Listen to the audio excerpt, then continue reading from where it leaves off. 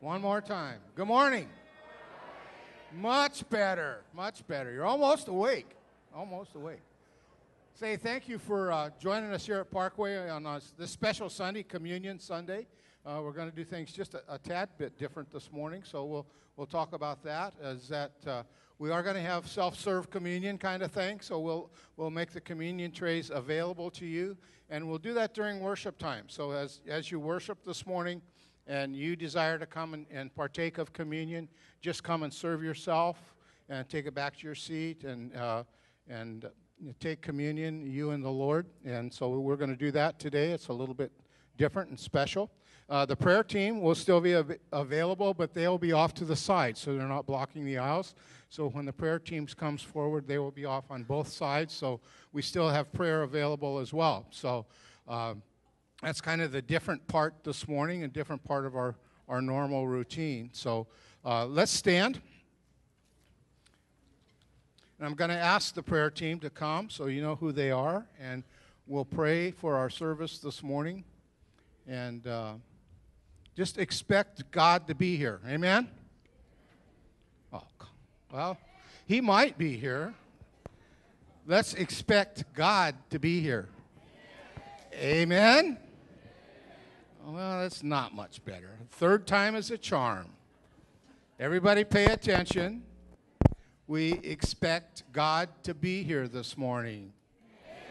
Amen. Amen. Father, we just thank you for your holy presence with us. And Lord God, as we come to partake of communion with you this morning, we ask today, Father God, that miracles would happen.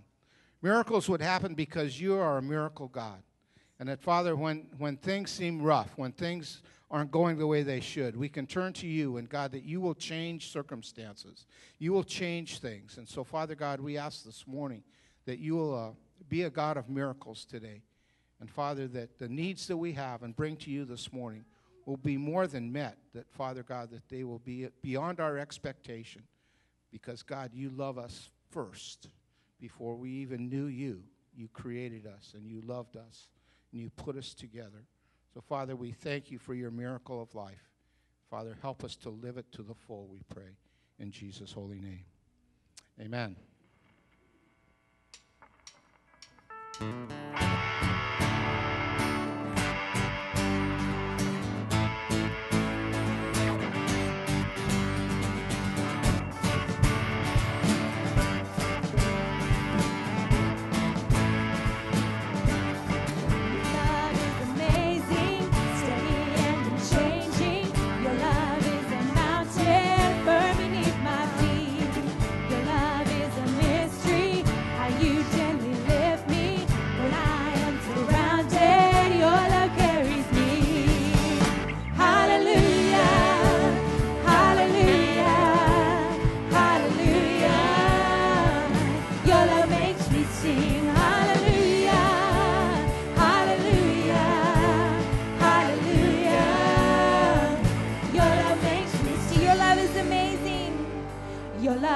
Amazing, steady and unchanging. Your love is a mountain firm beneath my feet. Your love is a mystery, how you gently lift me when I am surrounded. Your love carries me. Hallelujah, hallelujah, hallelujah. Your love makes me sing. Hallelujah, hallelujah. Hallelujah.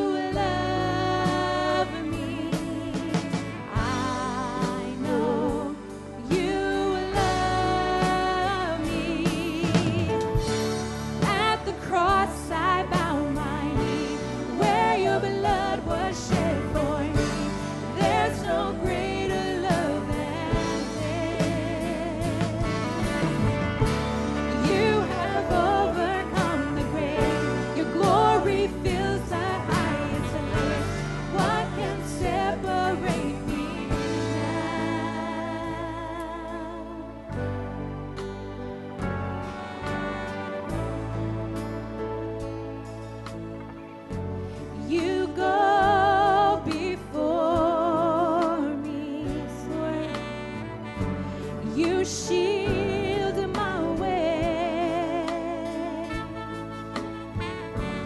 Your hand upholds me. I know you love me. At the cross I bow my knee, where your blood was shed for me. There's no greater love than this. You have overcome the grave. Your glory fills this highest place. What can separate me now? You tore the veil. You made a way when you said that it is done. You tore the veil. You made a way when you said that it is done.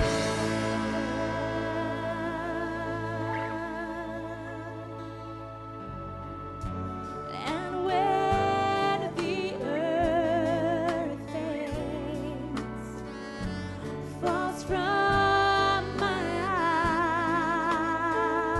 eyes, and you stand before me, I know you love me. I know you love me. At the cross I bow my knee, where your blood was shed for me. There's no greater love than this. You have overcome the grave. Your glory fills the highest place. What can separate me now? You tore the veil. You made a way when you said that it is done. You tore the veil. You made a way when you said that it is done. You tore the veil.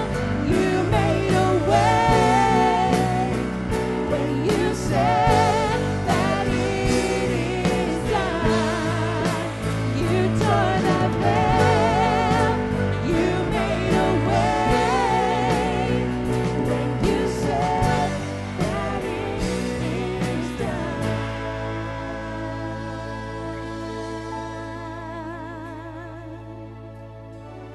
Oh Lord, you searched me, and you know my way. Even when I fail you, I know you love me.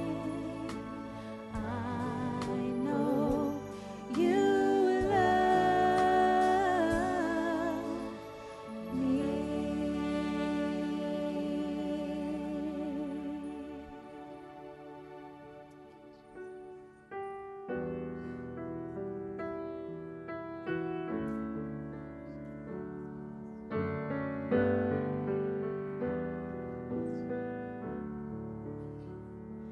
I am thine, O Lord. I have heard your voice, and it told thy love to me. But I long to rise in the arms of faith and be closer drawn to thee. Draw me nearer, nearer, nearer, blessed Lord, to the cross where thou hast died. Draw me nearer, nearer, nearer, blessed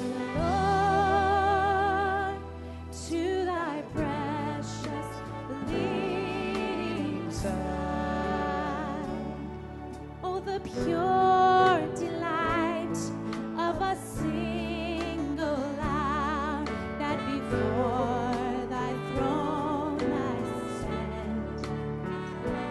When I kneel in prayer and with thee, my God, I commune as friend with friend. Draw me nearer, nearer, nearer, blessed Lord, to the cross where thou hast died. Draw me nearer, nearer, nearer, blessed Lord, to thy precious bleeding side.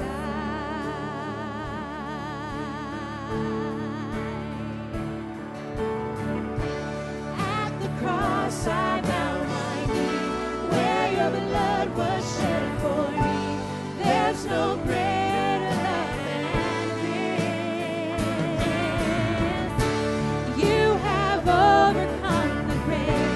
Your glory fills the highest place. What can separate me now? At the cross I bow my knee, where your blood was shed for me. There's no greater love than this. You have overcome the grave. Your glory fills the highest place. What can let's do you tore the veil. You tore the veil. You made a way. You said that it is done. You tore the veil. You made a way, Lord. You said that it is done. You tore the veil. You made a way. You said that it is done. You tore the veil. You made a way. You said that it is done.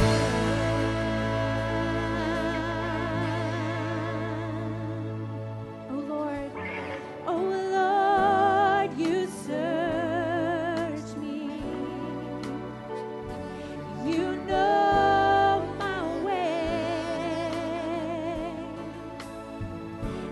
Even when I fail you, I know you love me. I know you love me. At the cross I bow my knee, where your blood was shed for me. There's no greater love than this. You have overcome the grave. Your glory fills the highest place. What can separate me now? At the cross I bow my knee, where your blood was shed for me. There's no greater love than this. You have overcome the grave. Your glory fills the highest place. What can separate me now?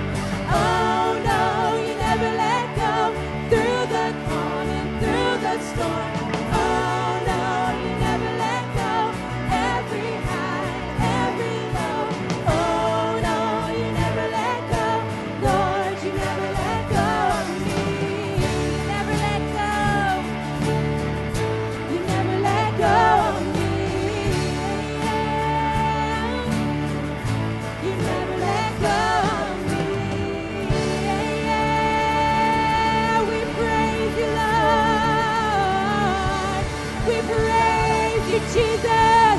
We praise you, Father. Yes, Lord. Give a shout out to the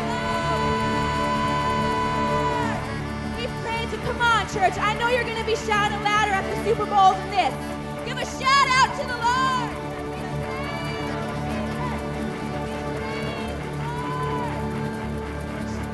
I don't think we're done with this song. I'm sorry, but God deserves a bigger shout than the Super Bowl. And you can guarantee that at the Super Bowl, they're going to be taking the roof, if there is one, off of that place. God deserves our praise. And it's fun to shout. It's not like, it's like, shout out to the Lord, and everyone's like, oh, this is kind of awkward. But when you're at the Super Bowl, it's fun, isn't it? God wants us to have fun. And not only that, when we shout out to the Lord, things break that we cannot see. Things fall off. If you're afraid, they can fall off. If you're anxious, it can fall off. If you're full of fear or whatever it is that you're facing, you don't have to always, come up with the right prayers and think, okay, God, take away my anxiousness, take away my fear, take away this, take away that. Just give a shout out to the Lord. And he'll do it. He'll do it. He knows what you're facing. He knows what you're going through. He knows everything about you. You don't have to come up with the exact formula to pray for God to answer you. He knows you inside and out. He knows you better than you know yourself. A lot of times when I'm talking to God, I'm like, God, just tell me what to do because I know you know me better than I know myself. He knows you. He created you. He formed you. So we're going to do the song again.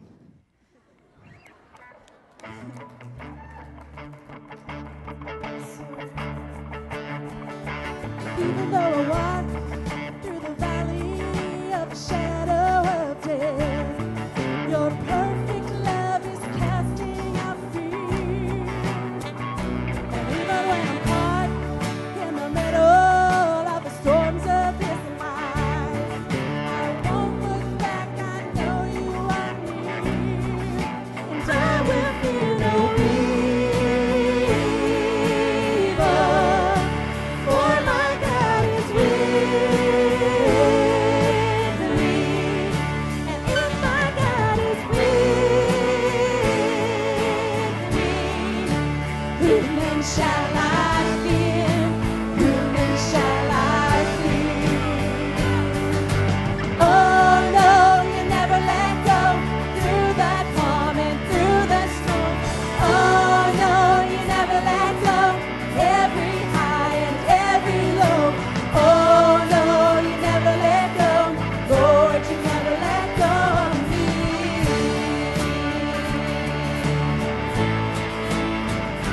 I can see the light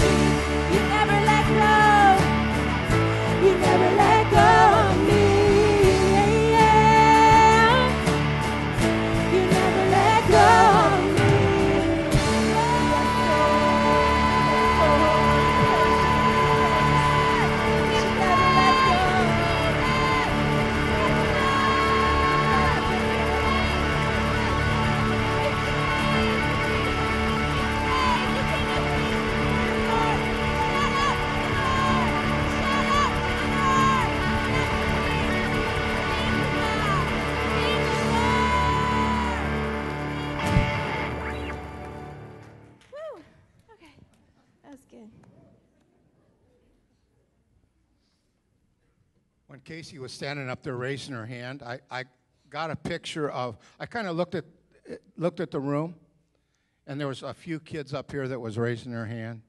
But we're saying, oh no, you'll never let go. I think part of our praise is that we hold our hand up. When our kids were little, and we carried them along, and they held their hand up, and Father was holding on to their hand. And they had confidence because they knew their father or their mother was right there with them. But I think for us when we sing praise, that's great. But sometimes we just need to kind of break that mold and lift our hand. Can we do that? And sing this chorus again and say, Lord, I'm putting my hand up. I'm putting my hand in your hand, God, and you'll never let go of me. Never, ever. No matter what I do, if I squirm or wiggle or try to run away, you won't let me run across the street when I shouldn't run across the street. You won't let me get in trouble when I shouldn't get in trouble if I keep my hand in your hand. Amen? So as we sing this chorus one more time, I want us to raise our hand and put our hand in God's hands and say, God, you'll never let go of me, no matter what I'm walking through today. No matter what my circumstances are, Jesus is in control. And Jesus has your best interest in mind. He's not going to let you run into the street to be destroyed. He's not going to let the enemy overcome your life. He's not going to let go of you. You may let go of him, but he's never going to let go of you. Amen? So let's raise our hand and sing just the chorus one more time, shall we?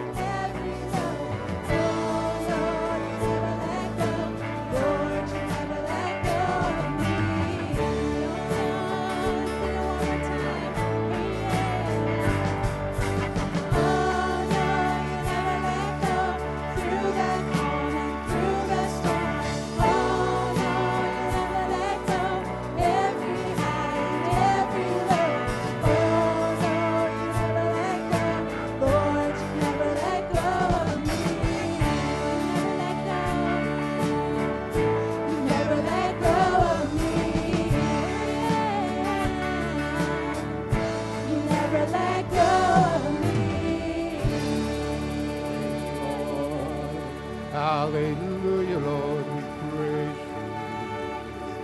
Hallelujah. Father, we thank you that we can come to a heavenly Father that has our best interest at heart. And that, Father, as we lift our hands in praise and worship to you, that you grab a hold of them and you hold us tight. Father, you will never let go of us, no matter how we squirm or wiggle, no matter what we do to try to run away. Father, you never let go of us. So, Father, for some of us that have run away and come back, I pray, God, extra grace for them today. Father, for some of us that have never lifted our hands before and put our faith and trust to you today, I ask, God, that you'll give a special blessing, an understanding that there is a heavenly Father that loves them, and as Casey said, created them in their mother's womb, know every piece of us. Father, for those today, we pray a special blessing for them. And for us that are walking through the valley of the shadow of death, we ask, God, that we would fear no evil, for thou art with me. Thy rod and thy staff, they comfort me. So, Father, today you can be the God of comfort, no matter what circumstance we walk through today. So, God, we pray a blessing upon everyone here. And, God, that you will never, ever let us go, that you will hold us closely, even though we try to maybe run away or squirm away or wiggle out of a circumstance. God, you know everything, and we put our faith and trust and hope in you today. In Jesus' holy name. Amen. Amen. Hug a neighbor's neck and say hi, especially if you haven't met him before.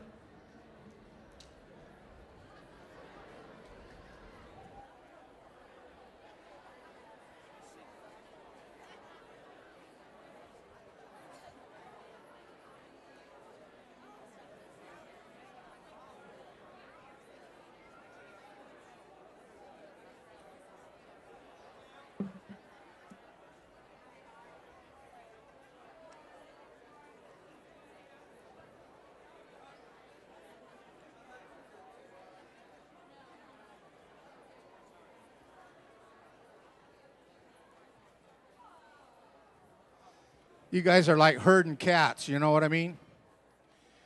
I turn you loose, and it's trying to get you back together is a whole nother deal.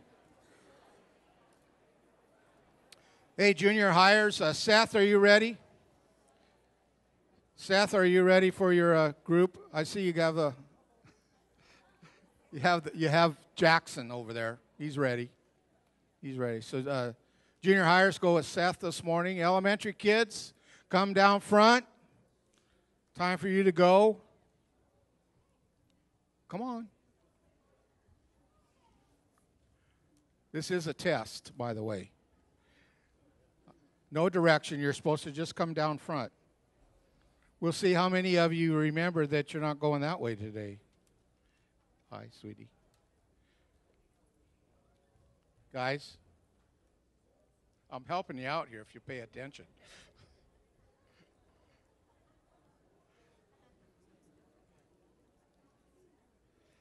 You forgot. Pastor St. John said he was going to try to see how many remembered that you weren't going to go that way today. You're going to go this way to the fellowship hall for a special breakfast. So if you want to eat, you got to go that way. Go that way. Go down by Pastor St. John. That end of the place today, see?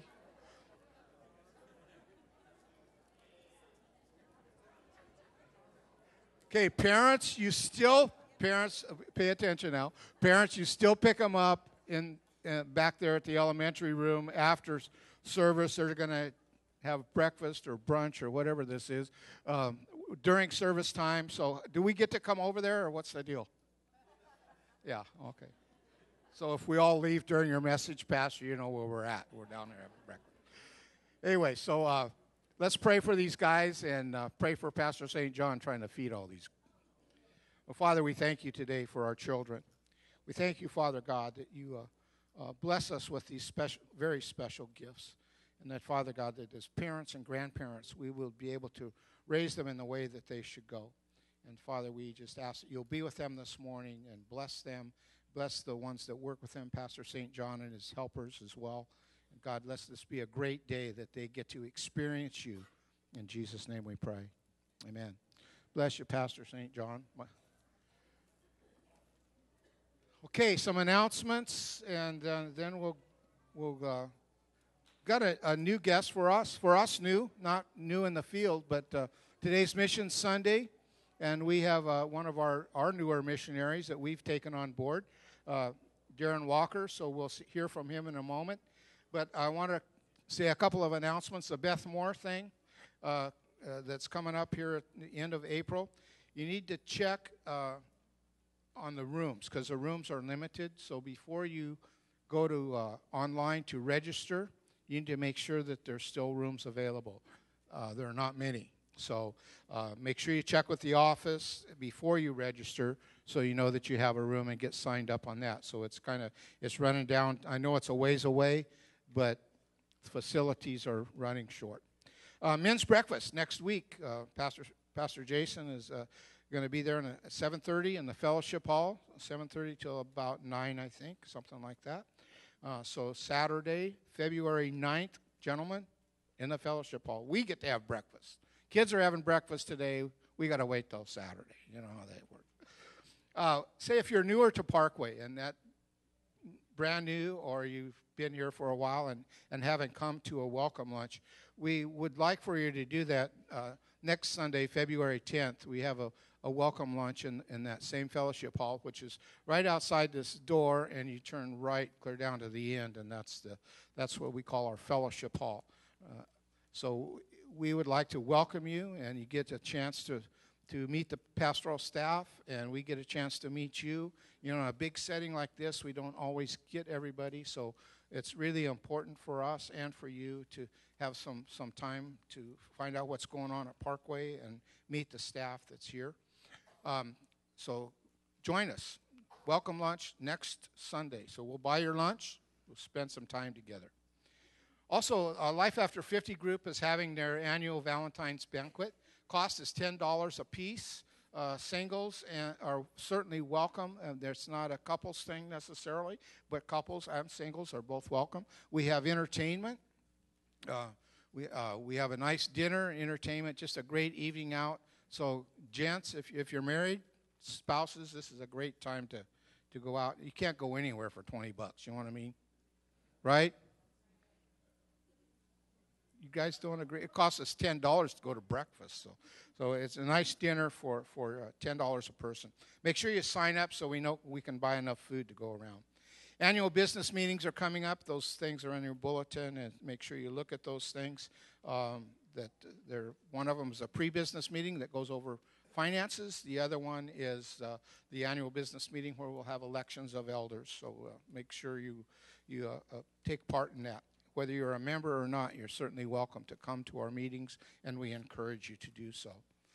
Church of the Valley, last thing, boy, long list of stuff this morning. Church of the Valley has a concert here. You remember that we're a part of the Church of the Valley group where several churches gather together, and this is an event sponsored by them. We're hosting them, and so at this place, Jared Anderson, he's been here before. It's been a while, and so come and join us. And at 7 o'clock on Wednesday, February 20th. So a couple weeks away yet, but make sure that you join us here.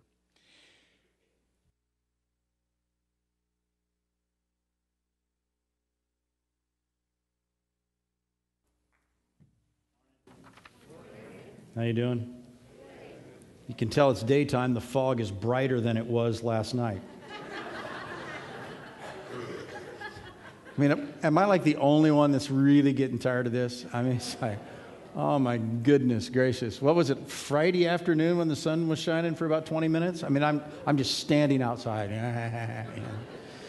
Oh my gosh. It's getting crazy old. Some of you that have been around here for a while, they'll remember when this used to be the way it was every winter. Remember that? Some of you that have some history here. I remember driving up onto Mount Sexton and pulling off the freeway just to get out of the fog. It's just like after weeks, it was like, I can't take it anymore. But if you just got up above it, then you could see the sunshine again. So I'm starting to feel that again, but anyway. We're back into our series on Ephesians, and today won't take as long as last week.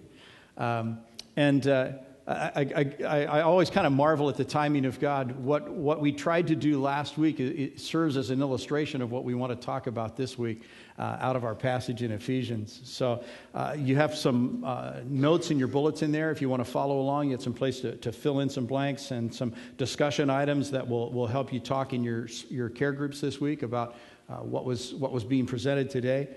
There's also a list there of some of the passages of Scripture that we're going to be looking at, and there's some page numbers there. They match the Bibles that are in front of you. So if you didn't bring a Bible this morning, grab one of those, and the page numbers are in the bulletin for you, and you can see that. And if you brought your own Bible, it'll tell you in the index where Ephesians is. So we're in Ephesians chapter 4, starting with verse 7. This is kind of the whole section. We'll put it in front of us. We're only going to look at really just a couple of phrases today. He says, to each one of us, grace has been given as Christ apportioned it. That's why it says that when Jesus ascended on high, he led captives in his train, gave gifts to men. What does he ascended mean other than that he also descended to the lower earthly regions? He who descended is the very one who ascended higher than all the heavens in order to fill the whole universe. That's a real short description of the ministry of Jesus on this planet. It was Jesus who gave some to be apostles, some to be prophets, some to be evangelists, some to be pastors and teachers, to prepare God's people for works of service so that the body of Christ may be built up. I want you to notice that at this point, Paul is looking at kind of the dual phase of what it means to serve Christ on the planet. That part of what we do as servants of Christ is that we are gifted by God to be able to build up the body of Christ. That is happening at the same time, kind of the other rail for the train, if you would think of it that way, is that the mission of God is that we are to be sent into the world as he was. He said, as the Father has sent me, so send I you. The whole idea of the Great Commission, go into all the world, preach the gospel, make disciples of all men. The fact that he reminds the Corinthians that you are Christ's ambassadors. God is making his appeal to the world through you. So there is this one side of serving Christ that has to do with getting the good news and its implications and applications out to people, and at the same time building up the group of people that are doing that work. And so Paul at this point is talking about the work that would happen in terms of the encouragement and the building up that happens here. He says, so that the body of Christ may be built up. So that there is a work of service by which each one of us is supposed to be helping the group be built up until we all reach unity in the faith and the knowledge of the Son of God, become mature, attaining to the whole measure of the fullness of Christ. Then we will no longer be infants, tossed back and forth by the waves, blown here and there by every wind of teaching and by the cunning and craftiness of men in their deceitful schemes. Instead, we will speak the truth in love. We will in all things grow up into him who is the head, that is Christ. For from him the whole body, joined and held together by every supporting ligaments, grows and builds itself up as each part does its work.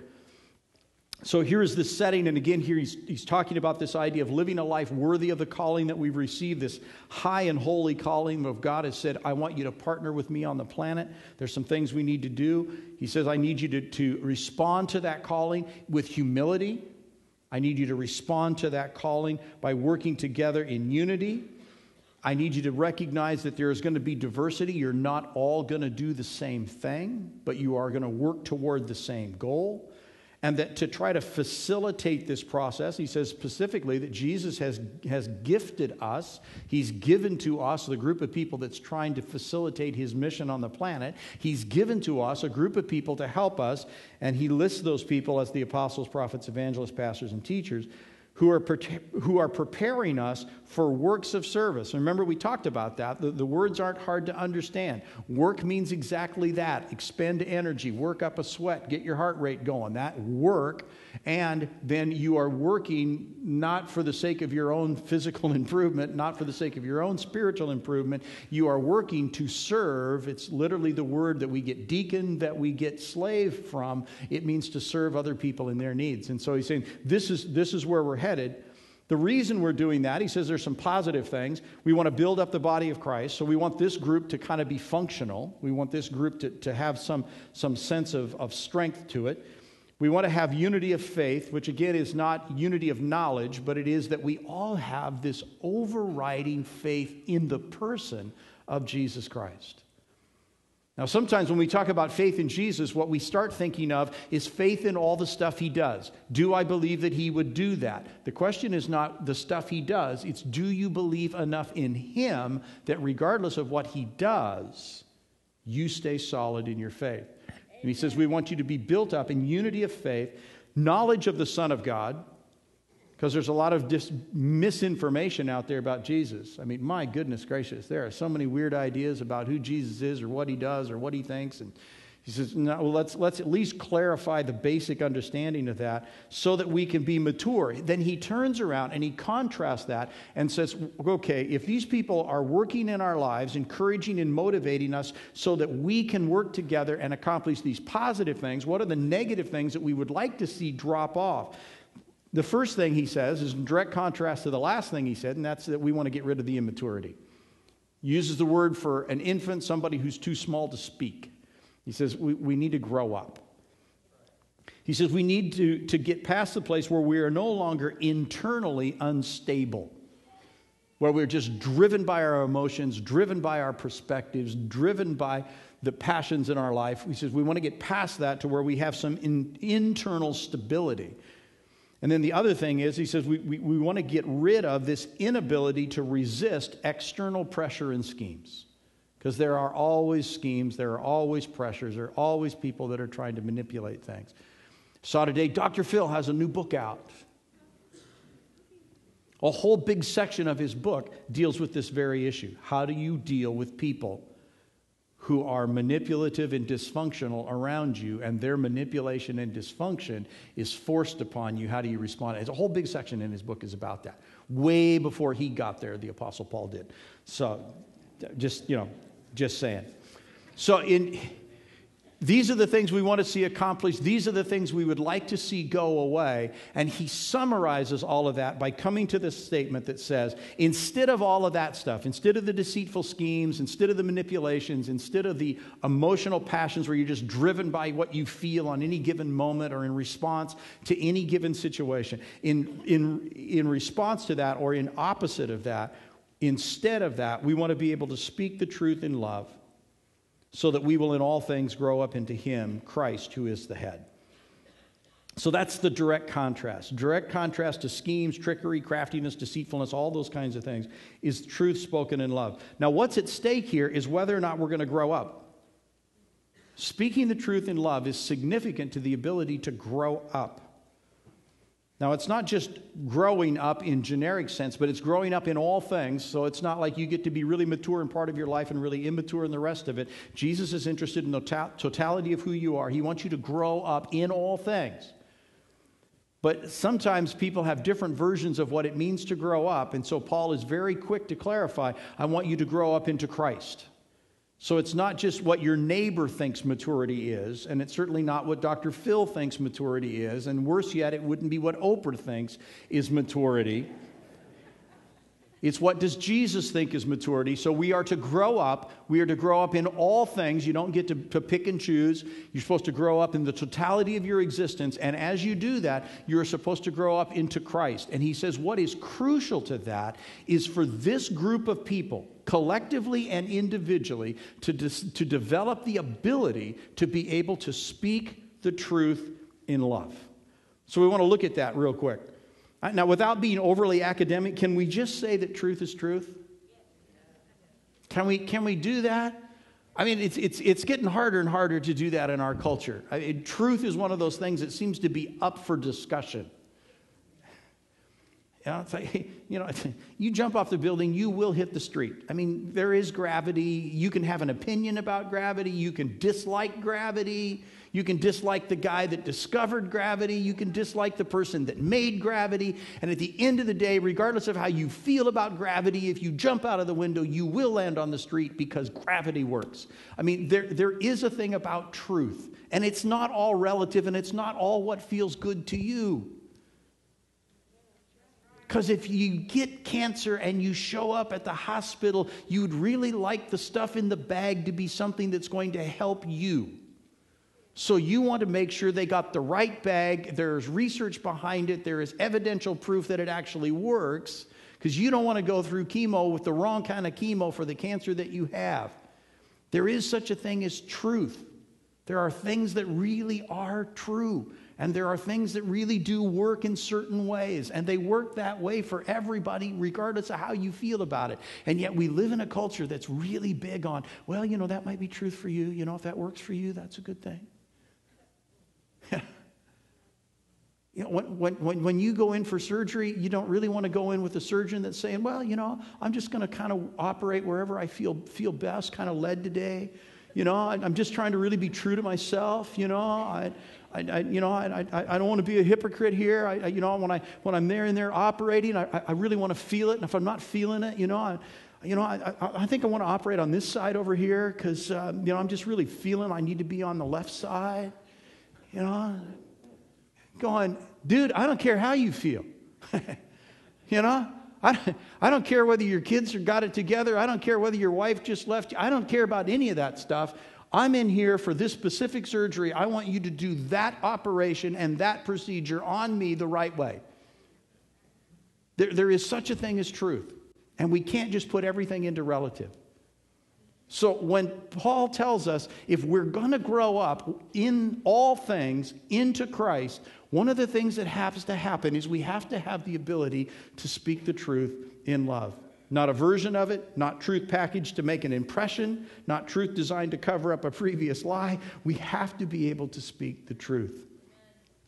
Now, he's going to give us the other side of this. And it's interesting. He says speak the truth in love as if it's a single activity. And yet for most of us, we end up picking whether or not we are saying things that we think are loving or we're saying things that we think are truthful. And kind of by how we're wired, we're going to tend to be on one side or the other. Now, maybe that's more evident to me because I'm married to somebody who's on the other side. So if speaking the truth in love is what Jesus called us to do, what do you think Jeanette is most highly motivated to do? Yeah, the love side. Yeah, one of her favorite verses is mercy triumphs over judgment. Which side do you think I'm on? And one of my favorite verses is, you will know the truth, and the truth will set you free.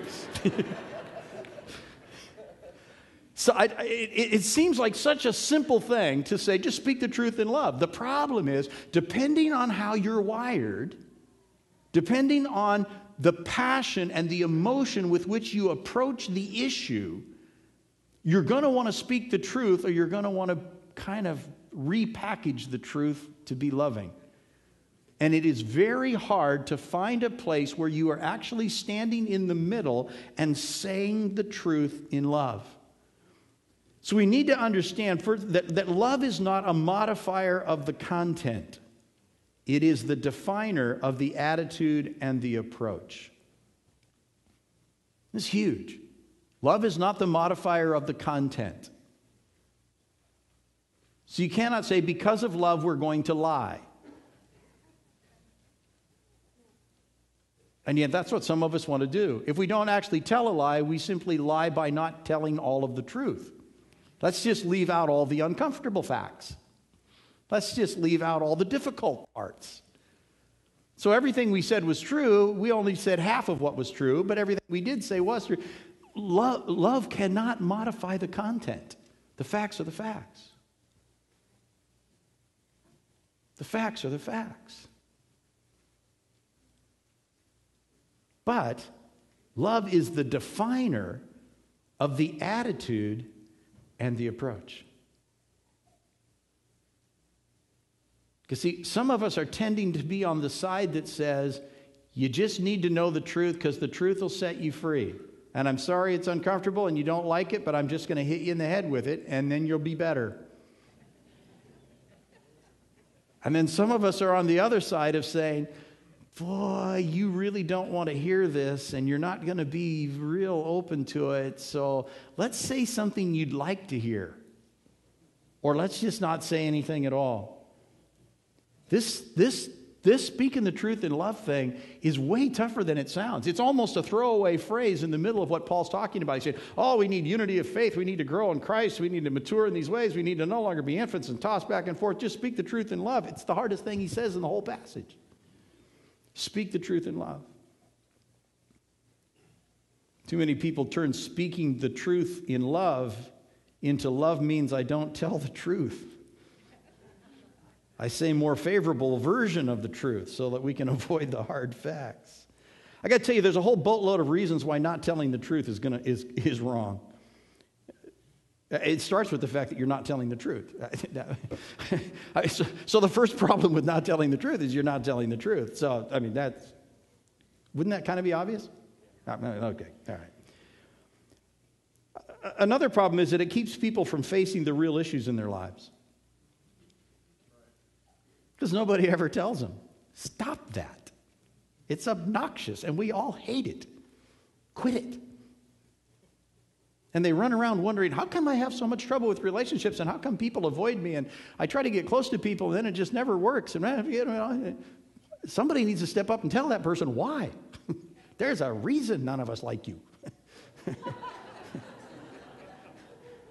It's because how you behave and how you treat everybody. Stop that. It'd clear a lot of things up, you know. Have to be careful. Remember that, you know, the truth will set you free. So, that's kind of my side of this thing. So I have to be careful with that. But by not telling the truth, it does. It keeps people from facing the real issues in their life. It lets them continue in their failure. I want you to stop and think about that. Is it truly love to let somebody continue in their failure? I mean, at what point do you say, you know what, there's an easier way to do this, and you're killing yourself? I know it. I mean, you're trying hard. I know you're trying hard. And I know you're really sincere, and I know you want it to work out. And I'm telling you, you're doing it the wrong way. Let me help you. If you do it this way, it'll work. I mean, is it really love to let people continue in their failure? It allows wrong behavior to continue, and in the process, we create a never-ending line of victims to bad behavior. How many people does one person get to hurt before somebody says, stop it?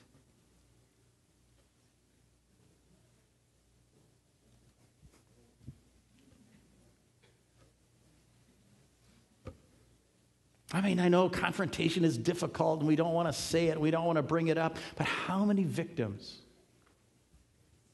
can we create before we say something? Please stop that. Please stop that. But I'll tell you, one of the things that I think it does to the church is that it causes those who watch the church to perceive that we are not a safe place, because we are a place where the insiders are given a pass on sin, and victims are the acceptable price to pay for letting those insiders continue to sin.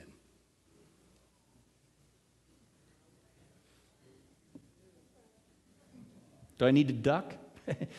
Duck and cover. What was that Spanish word? But honestly, one of the things we want to tell people is that this is a safe place to come. That I don't know how you got beat up at home this week. I don't know how you got beat up at the job. I don't know how you got beat up somewhere else in the community this week. We want you to come to a place that's safe. But if we are unwilling to confront ourselves over our bad behavior, that person walks in, watches the bad behavior, watches the victims, and goes, why would I go there? I've gotten beat up enough this week. Amen. Because I don't need to be gossiped about at church like I was gossiped about at the office this week. See, if we don't start to speak the truth, if we don't start to confront some of those things that have to do with our failures in our relationships, in our interactions, if we don't stop that, the world looks at us and goes, that's not a safe place. Now, it may not be as dangerous as their family of origin or the place that they work, but it's not safe. It's just less dangerous. Paul says, if we're going to do this grow up thing, if we're really going to do this grow up thing, then we have to be able to speak the truth. Not with the content modified by love, but with the attitude and approach modified by love. But we have to be able to speak the truth. See, being mature, being firmly grounded internally with the strength that allows you to resist external manipulations and deceptions requires the ability to be able to speak the truth in love. Watch the way Paul does this when he talks to Titus about the church in Crete. So it's in Titus chapter 1, verses 12, 13, and 14. So he started the letter and he said, hi, this is Paul sending a letter to my dear friend Titus. Remember, I left you in Crete so that you could finish the work that we had started there, and you need to do some certain things. So he's in the middle of telling Titus what it is he needs to do while he's there. So it's kind of a job assignment from the boss. So now, talking about the culture that he's a part of on the island of Crete, Paul says even one of their own prophets, a guy from Crete, probably rather than prophets, we might say poets. That might be a better word. You know, like the editor of the local paper. Somebody like that, somebody that is on Crete commenting about the culture that he lives in. So even one of their own prophets has said, Cretans are always liars, evil brutes, lazy gluttons. Paul says, that's true. That's true. Therefore, you need to rebuke them sharply so that they will be sound in the faith and will pay no attention to Jewish myths or to the commands of those who reject the truth. When we see somebody do what Paul just did, what is our cultural defense to what was just said? What's our cultural reaction to that?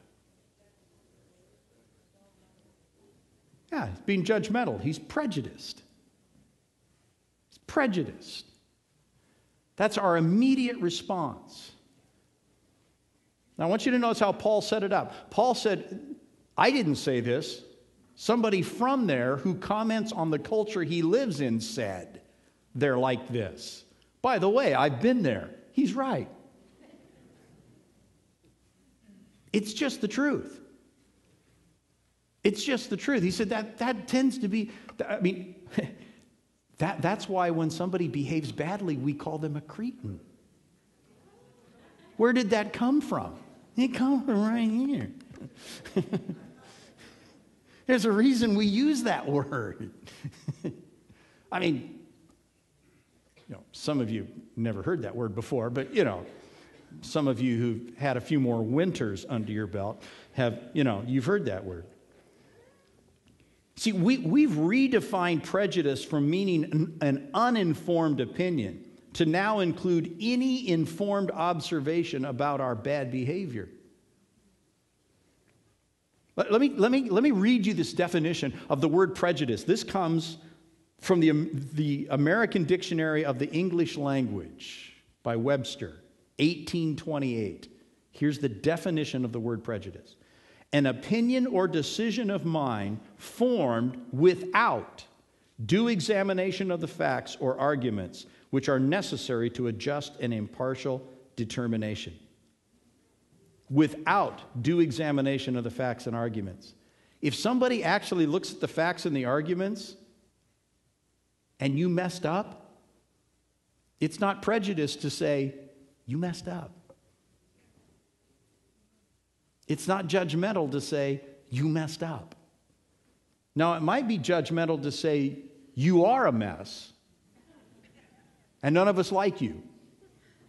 That could be judgmental. But to simply acknowledge that when you look at the facts, that was a mistake, is part of the ability to speak the truth.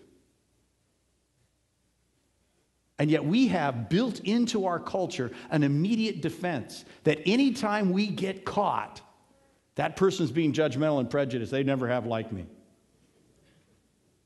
Whether they like you or not does not change the fact that you just messed up.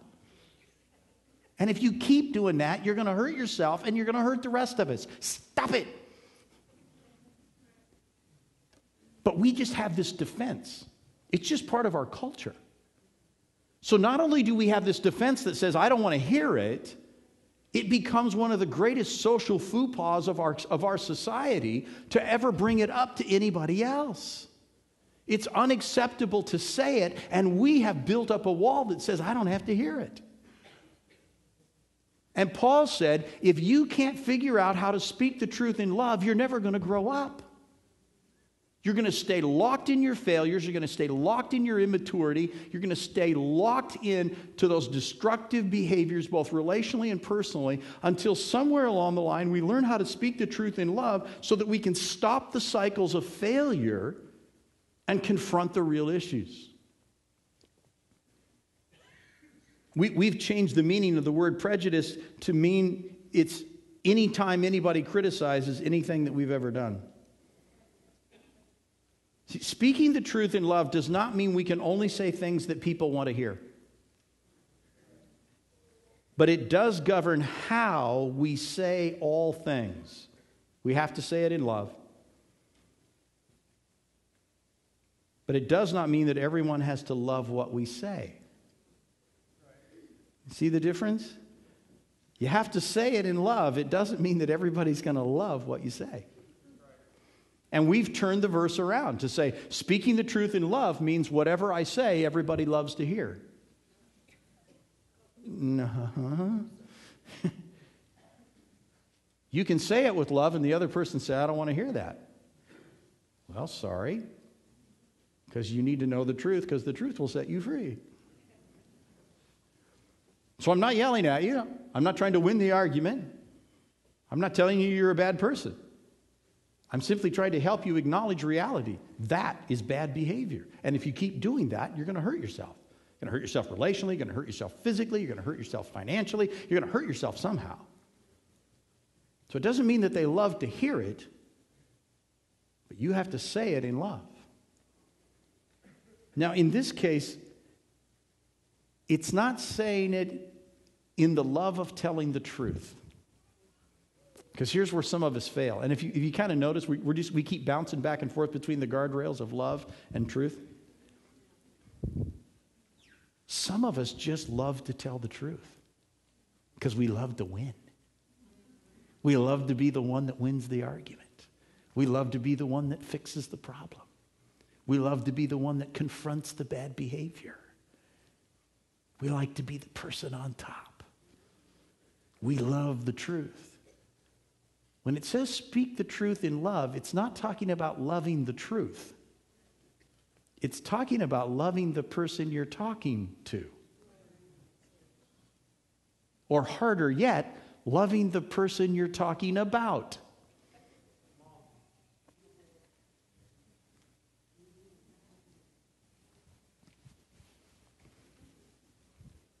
The reason I know this one is so hard is because I'm so familiar with it. Because I start with truth and move back toward love. And sometimes I get sidetracked along the way. And say, by golly, what we need here is a little more truth. What this person needs to know is exactly what they need to know. And I'm the person that's designated by God to let them know it. I can straighten this situation out. I have a verse to back myself up, because if they know the truth will set them free. Look at their bad behavior, and look at how their bad behavior is having a ripple effect and hurting all these other people around them. I need to stop that in Jesus' name.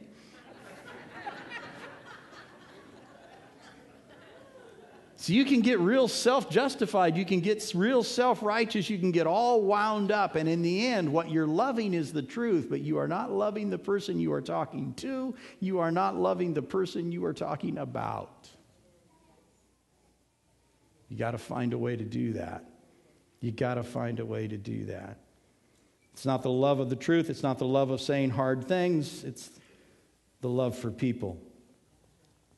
Paul's going to go on and explain that a little bit later. It's actually in the next part of this same chapter where he starts giving us very specific instructions about righteous living. So in Ephesians 4:29, he says, don't let any unwholesome talk come out of your mouth. The word for unwholesome is the word for rubbish or garbage or trash. Don't let any unwholesome talk come out of your mouth. At this point, he's not talking about profanity or swearing. He talks about that in other places. Look what he contrasts unwholesome talk or trash or rubbish talk. He says, but only what is helpful for the building others up according to their need, that may benefit those who listen. We tend to want to say what benefits us, the speaker, that makes our point, that wins the argument, that proves that we know what we're talking about. And here he's saying, what I need you to do is to say things that are beneficial to the person who's listening to what you're saying. Help them. Which means sometimes you got to slow down and work a little bit harder to get around to the point that you're trying to make, because you're trying to bring that person with you. Or sometimes it allows you to be very direct. It's not a style of speech, it's does it benefit the one who hears you? I have a friend in town. He and I for a while had the same doctor. He told me this story about our doctor. He said, I showed up. He says, I can't even remember why I was there, but I was there for something. And at the time, I was a smoker, he said. So I had my cigarettes in my pocket. I'm there at the doctor's office. We're talking about whatever my problem was. He said, and then the doctor reached over, grabbed those cigarettes out of my pocket, ripped them up and threw them in the trash can and said, stop smoking those, they're going to kill you. He said, I walked out of there and never smoked again. Speak in a way that benefits the person to whom you're speaking. So I need you to understand that speaking the truth in love is not a style of speech. It's not always soft. It's not always indirect. It doesn't always kind of hint at what the idea is so that they don't get upset when you just say it. It's not a style of speech. It is knowing and loving the person well enough that you know whether you can grab it out of their pocket and rip it up and say, stop that, it's killing you. And you go, oh, okay. Why? Because that's the kind of guy this guy is. That's how he deals with life. That's how he makes decisions. That's how he processes life. To sit down and give him a 20-minute speech on the dangers of smoking would have done no good. But when a guy he respected looked him in the eye and said, knock it off, you idiot, he went, oh, yeah, you're right. So I want you to hear that speaking the truth in love is saying what is helpful for building others up according to their needs, that it may benefit those who listen. So I don't want you to get hung up on a style. I want you to get hung up on a motivation. The motivation is love. And sometimes love means, hey, this person's pretty straightforward, pretty direct. What they need to hear from me is something pretty straightforward and pretty direct. That's how they think, it's how they process, it's how they make decisions. For other people, you need to say, you know what? They don't do anything that quick, and they don't do anything that direct. We're going to have to take a little more time and work our way around to get to where we need to go. But in the end, love is not going to change the content. It's going to change the attitude and the approach that I use. Here's another great example of how Paul does this to a guy by the name of Philemon. You ever read Philemon? Yeah, it's a little tiny short letter. The grace of God is doing to Philemon what the grace of God does to all of us. It is messing with his assumptions and his prejudices. Because the grace of God will always mess with your assumptions and your prejudices. Always. Philemon is a wealthy man. A wealthy man in first century Rome is a guy who has a household, most of which is made up of slaves. Not slaves in the kind of cotton field farmer working American slave image that we have, but some of them are probably as well or more educated than he is. They are the people who run his household. But there are cultural, legal restrictions around their freedom. It's a different system than what you and I know. But Philemon is raised in this system. He has certain assumptions about himself. He has certain assumptions about his roles and responsibilities. He has certain assumptions and prejudices about the people that are working for him. And there are laws that validate his assumptions and his prejudices. One of those is that if you are working for this person and you are a slave, you cannot just take off. The penalty for taking off is death. Philemon is this very wealthy man. He has this whole household and entourage, and the church in his community meets in his home. He is a new Christian. One of his slaves runs away. He doesn't just run away, he has to get enough money to get out of town, so he steals the money from Philemon so that he can get to Rome. Because in that time, what you did as a slave was you escaped to Rome and you just buried yourself in the metropolis of millions of people, and nobody could ever find you again. It was how you became free. So he steals the money from Philemon and he heads to Rome.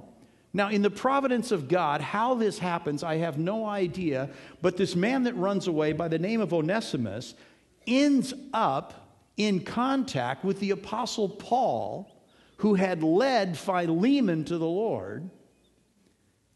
And Onesimus finds Paul, who is in prison for the gospel in Rome, and Paul leads Onesimus to the Lord.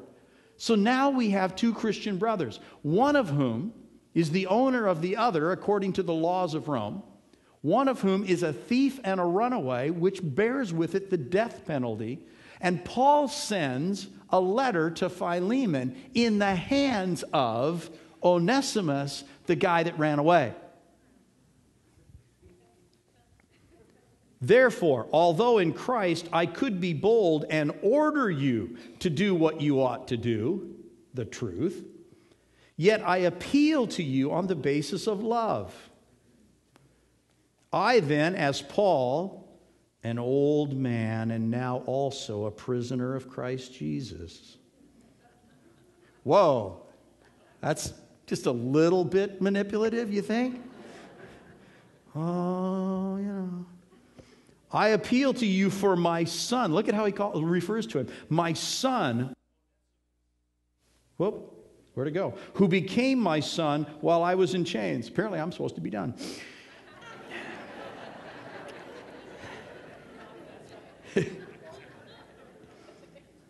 He says, formerly Onesimus was useless to you, but now he has become useful both to you and to me.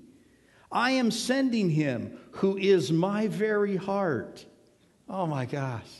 I'm old. I'm a prisoner. I'm sending you this guy who is my son. He is my very heart. Back to you. Understand, Onesimus or Philemon has the right to hand this guy over and he'll be killed. And look at what is at stake for Philemon. It's not just his prejudices and it's not just his assumptions. This is not the only servant in the house. What happens if this guy gets away with this kind of behavior?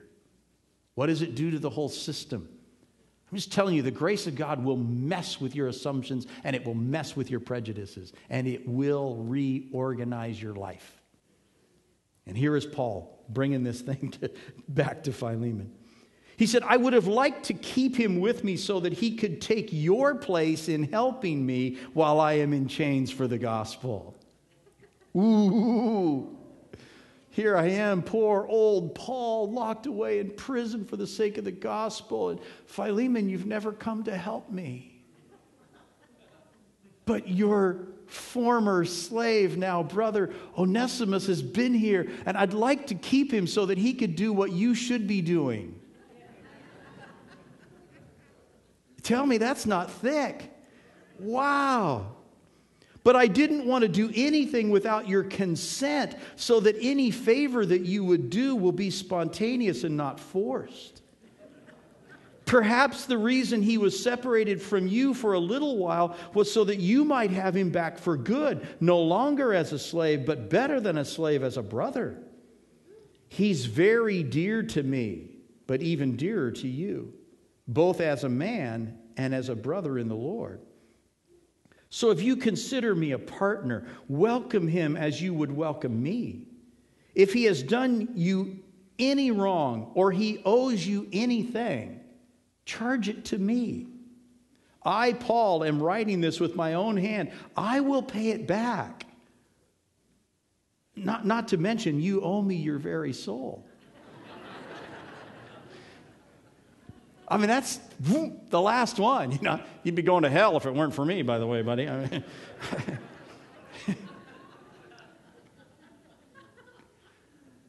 here is Paul, the guy that said we have to be able to speak the truth in love, dealing with an incredibly difficult circumstance and situation.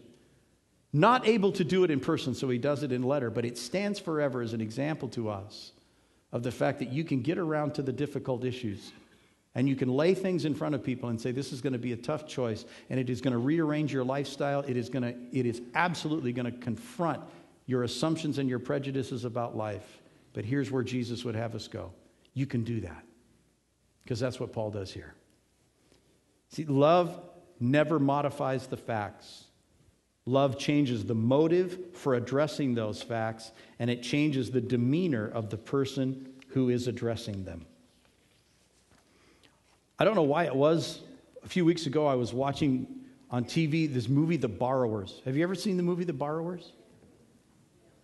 It's just some complete fancy fairy tale kind of story. The borrowers are these little tiny people, and they live under the floorboards, and they borrow things from the big people, and that's how they live, is by borrowing things from the big people. And one of the borrowers is this really stubborn guy, and he's always making these really stupid decisions.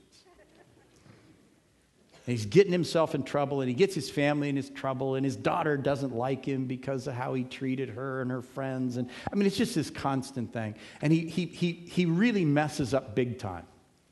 And he and his wife get caught by the big people, and they're in one of the mason jars, you know, in the laboratory. And so they're looking out through the mason jar in the laboratory, and he says, I'm an idiot. And this is what his wife says. The truth spoken in love. Yes, you are. But you're my idiot, so I forgive you. There it is. I thought, oh, wow, that's exactly what I'm working on. That's it. I'm an idiot. Yeah, the facts would bear that up. Us being stuck in this mason jar on this table, yeah, the facts would back that up. But you're my idiot, so I forgive you. If we don't figure out how to speak the truth in love, we're never going to grow up. We're never going to grow up. It'll never be safe. The world will never see what it needs to see when it looks at how we treat each other. We just have to do that. So it gets us to our next step. So right there in your bulletin next to all of those other things that you had was this blue card that talks about your next step. Our next steps always start with the opportunity to commit your life to Christ. And I would certainly encourage you to do that. All this stuff we're talking about being mature and about growing up and all the rest of that, is after that initial decision that says, I'm actually going to become a follower of Jesus Christ. But in terms of what we listen to today, and we're going to collect these in just a moment, we're going to bring them up here and we're going to pray and just present our lives to God. It says, I need to practice speaking the truth in love. For some of you, that means probably the first thing you're going to have to learn how to do is to not say anything at all until you can learn to do it in love. So speaking the truth in love for some of you is actually going to be saying less than you've been saying. But for some of you who, because of love, were terrified at confronting the issues, some of you need to speak up.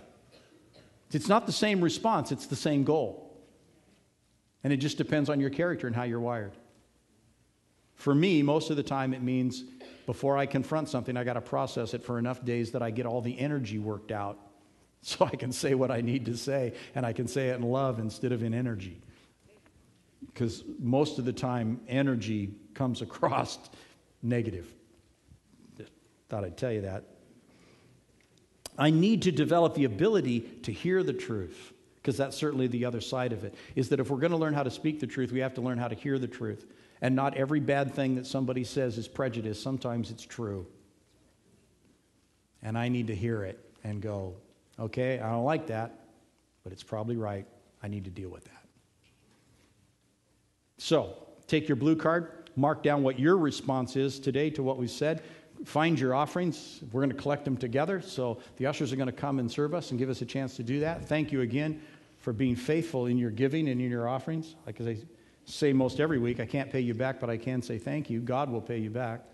So thank you for your faithfulness on that. While you're doing that, let me remind you that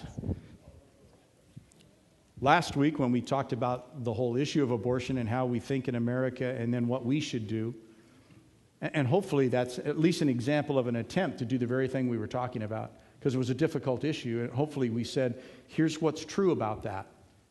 Here's why it's hard in America to hear that truth. But now that we've heard that, here's what we need to do. Not what they need to do, but what we need to do so that we can be redemptive in regards to that truth. So you'll have to decide whether or not we did it very well, but at least it was an attempt to try to do that on a very difficult topic.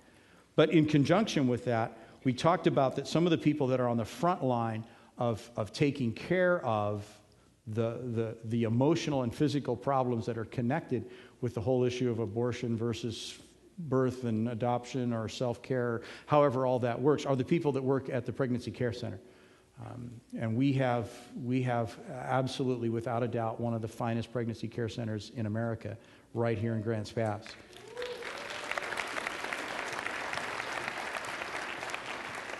I would say that for a number of reasons. They have a brand new, beautiful facility, for one. They are one of only, Robin, help me, 3 or 4 clinics in America, pregnancy care centers, that are going to actually be licensed and as a full medical clinic. So what they do with excellence, and they meet all the criterias of a full medical clinic. So they have all of that there. So it's not just people who care passionately about the topic but don't know what they're talking about. It's actually people who know what they're talking about. So I would say because of their facility, because of the quality of the work that they do at a medical level, as I said, only one of 4 centers in all of America that are fully certified as a full medical clinic. And then the other part of it is I'm just incredibly prejudiced because I think Robin and LaVon do an amazing job. So,